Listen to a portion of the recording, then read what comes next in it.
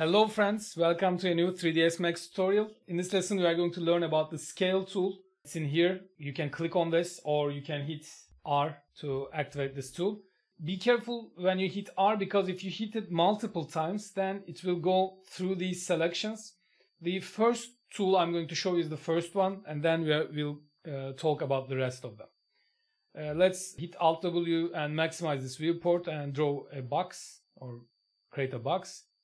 Let's set the dimensions to 50 by 50 by 50 and hit W and 0 the positions. You can see that we have our box sitting at the origin of our coordinate system. Now, scale is a little bit of weird tool, let me say. Let me show you why. If you hold Shift and create a copy of this box and scale this up, you can do this with hitting R if you are not in the scale tool. If you are already in the scale tool, you don't need to, of course. And let's just go right in the middle here, click and hold and just pull it up or down. This will scale up or down the box. But the problem with this is if you select this box, you will see the dimensions in here, and it says 50 by 50 by 50. And also this box has a dimension of 50 for each side as well. But this one is obviously larger than this one, right? So there is a weird conceptual thing or weird way of working with this scale tool. And the thing is, what 3ds Max does when it's drawing a shape is it first creates the object at the pivot point of the object, okay? And then it draws the or creates the things in the modifier tab, what you see in here. And then it applies the transformation tools or the move, rotate or scale tools to the object. So this box is created at the origin, or this object is created at the origin. It has a shape of a box. It has 50 by 50 by 50 dimensions, and it's scaled at 100%.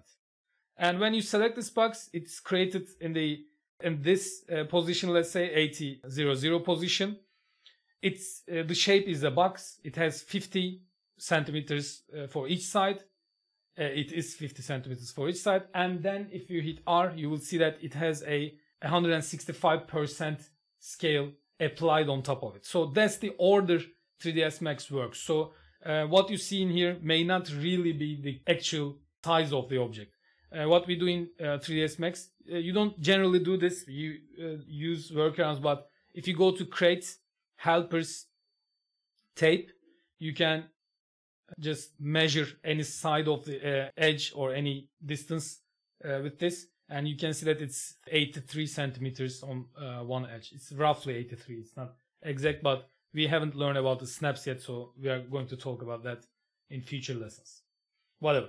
But know that scale is a little bit weird.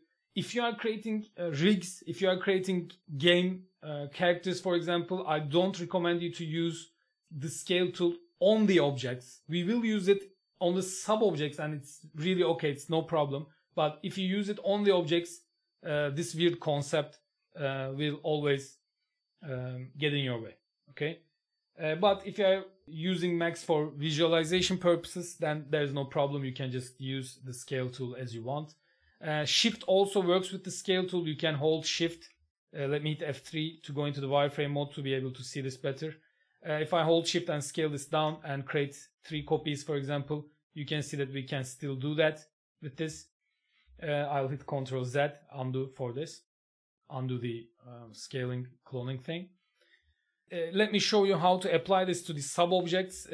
Right now we don't really know about the sub-objects, but you can always select the vertices, edges, or the faces of the objects. If you apply an edit poly modifier on top, you can go in to any of these sub-object modes. By the way I did this is I'll click on the modifier list, type in ED, and I found this edit poly in here. And when you apply this, you can see that over the box we have an edit poly modifier, and we can go ahead and select the sub-objects of the object itself. So let's go into the polygon mode, for example, and select this polygon. And if you scale this, you can see that you can change the shape. You can, of course, apply the move or the rotate tools or transformations as well in here. But the reason I've shown you the scale tool is, let's delete this and hit apply an edit poly on top of this box. Hit 4. This is the shortcut for the polygon mode, by the way. And let's scale this up. What you will see that is that the scale of the original object hasn't changed. You only change the scale of this face. And this is how we create organic shapes, or this is how we create any shape in 3ds Max. We will talk about this editable poly a lot in the future lessons. Okay, let's hit undo again, or just even you can just delete this modifier hitting this button in here. What more we can say about scale is it has 3 different modes. We talked about this in the beginning of the lesson. What these other scale tools do is, if you are in the first scale type, which is the uniform scale, by the way, when you type in something in here, let's say we want to type in 120, you can see that this scale % is applied to each axis of the object, okay, because it's uniform. We said that we don't want to mess with the shape of the object. Let's create a teapot, for example. Let's create a more distinct shaped object. And this is the teapot we will use. And if you just type in 120 in here, you will see that the object will get larger uniformly, right? It didn't change the shape, didn't mess with the shape. But you can see that if you hold these axes in here, y, x, and the z axis, or x, y, z axis, you can scale this object non-uniformly in one axis only. You can change the shape of it. You can stretch the object, let's say. And you can, if you read the value in here, you can see that we can manipulate one of the axes separated, or we can change only one of the axes, let's say. We can break the link between these 3 axes. Okay? And the way to do it with exact values inputting in here is you need to go to the second mode of the scale, which is non-uniform scale. And right now you can see that these 3 slots are all available to us, and we can just type in 170, for example, in here and hit enter, and you can see that we have scaled the object in only one axis. Okay, I can do it in the z-axis as well. Let's type in 200 in here, and you can see that we could manage to do that as well. Let's delete this and create a normal teapot. By the way, you didn't need to delete it. You can just type in 100, 100, and 100 to get it back to its original size. But you could just delete and draw a new one as well. Let's select the third one, and this one is squash and stretch, which means if you scale this object in one axis, the other axis will try to keep the volume, total volume of the object same. Okay, this way you can do cute animations. Let me show that to you. It's very cool.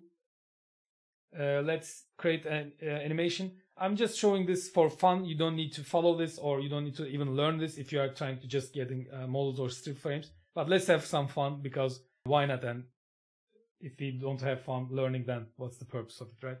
So if you click on the auto key button in here and drag the timeline to 10, for example, you can just press this down, and let's do it go into the 15th frame, and let's pull this up to the 20th frame, down to 15, and let's get this back to its original size. Okay, now let's play this. I'm going to just you can just see this what this is, just dragging this as well, but I recommend you to play this from here, play animation. If you click on it, you will see that it animates, but let's put the 25 to the end of the timeline. To do that, I'll right click on this play button and type in 25 to this end time slot, and now if I play, it will loop, and you can see that we created a cool animation. Okay, what I did in here was just, let's do that again, just for fun purposes. I really like to get out of the subject and talk about these things, because Max is so much fun for me, and I want to make you have fun from it as well. So what I did is I selected the object, I hit auto key, and I pulled the timeline to 10 and just scale this down. I pull this to 15, pull this up, change the time to 20, pull this down, and then 25 to get it back to its original size. And I'm just eyeballing it and reading the values in here, by the way. I'm not with the exact values, but you could input some values, as you know. And also what you can do is you can hold shift and copy this frame to here as well, but it's a little bit advanced, I guess, but whatever. And now you can see that we created this animation. Okay. Very cool. Try this exercise, by the way. It will make you understand scale a little bit better, in my opinion. Thanks for listening. If you find this lesson useful or fun, as I told you, please hit the like button.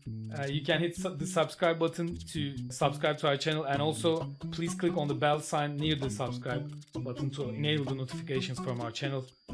Thanks for listening. See you in the next lesson.